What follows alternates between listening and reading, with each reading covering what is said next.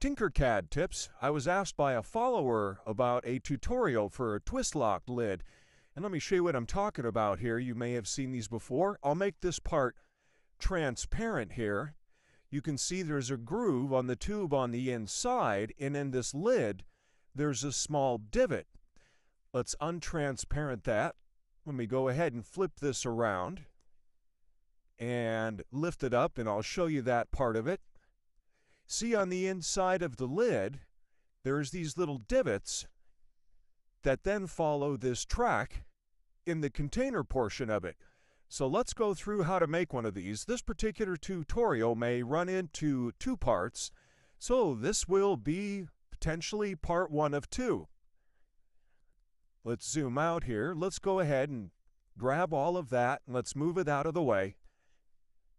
We'll start by bringing out a cylinder here.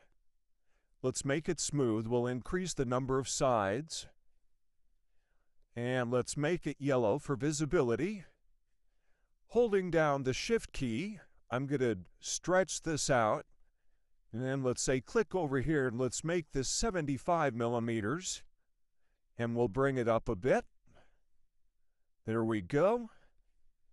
Let's quickly take a duplicate of that. We'll use that in a moment. Oh, go back.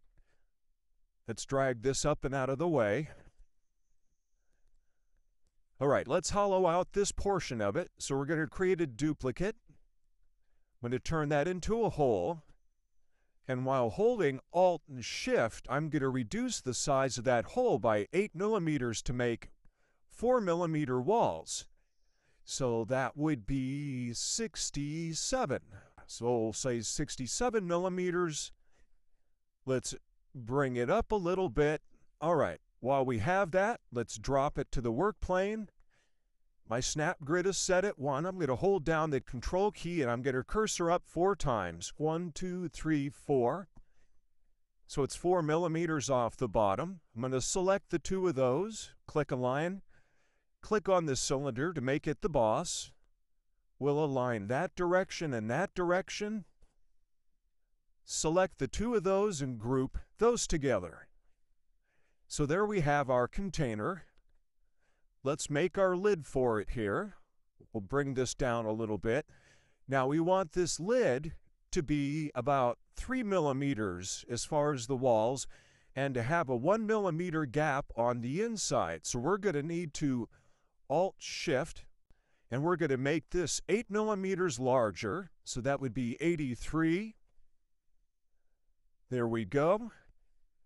Let's quickly align that to the bottom one to make sure that we're still centered over it. It is.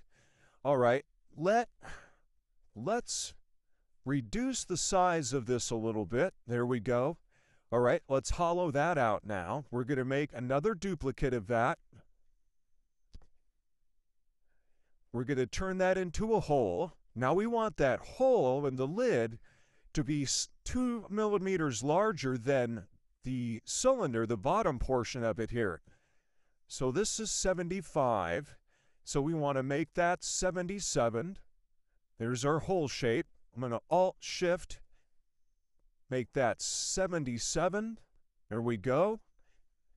I'm going to quickly, let's bring down the size of that for a moment. There's our hole shape. Let's drag this back up, make it a little taller. There we go. All right, let's align these 2. They're aligned that direction. They're aligned at the bottom. Now we want to bring this up by 4 millimeters, so there's a top to this. Holding down the Control key, I'm going to go 1, 2, 3, 4, up. We can reduce that a bit. Let's select the 2 of those and group those together.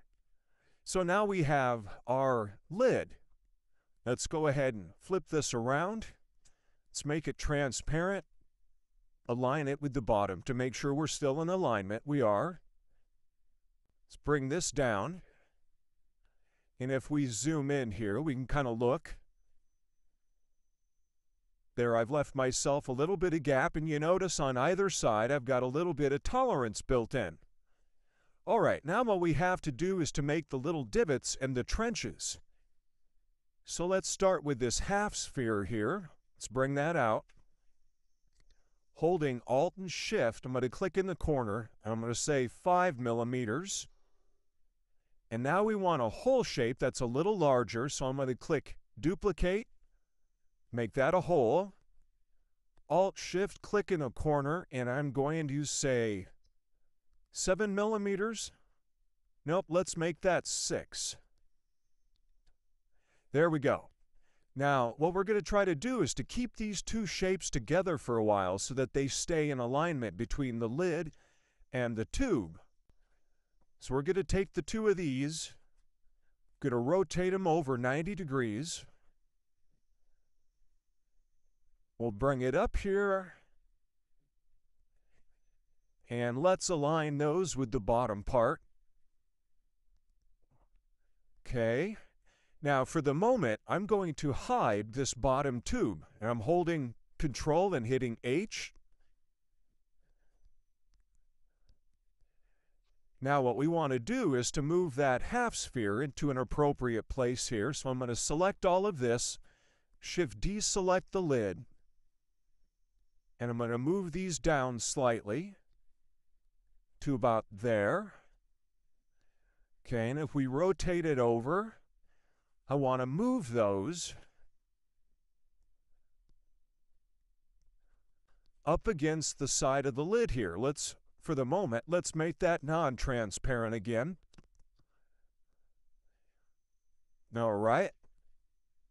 Select all of that, deselect, move those back over. Let's zoom in a bit here so we can see what we're doing. Change our snap grid to 0.1. For the sake of clarity here, let's just rotate this whole thing over. There we go. Might be easier to see now. Select all of that, deselect the lid. Now I can very carefully move these to where they will embed into that lid, the pink part. Now what I want to do is put one on the other side, so while those two are still selected, I'm going to duplicate. I'm going to click on Mirror, and I'm going to mirror it in the other direction. And while they're still selected, I'm going to move them over with the cursor keys. Zoom in. And we want to intersect. There we go.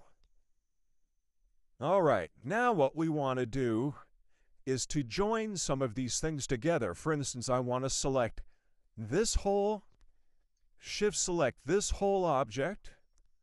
I'm going to group those together.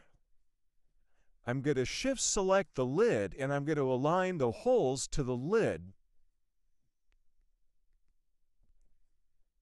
Right there. I'm going to Shift deselect the lid. I'm going to reselect the holes there. All right, while I have them, I'm going to go ahead and hide them. Control H. I'm going to do the same thing for those two half spheres. Select one, select the other, group them together, Shift select the lid, align, and get those centered. All right, so those are centered in between now, and we can merge those together. All right, we're at about 9 minutes here, so I'm going to end this one, or I guess we're going to go to a part 2. So, as always, like, follow, and share. It's good for the algorithm.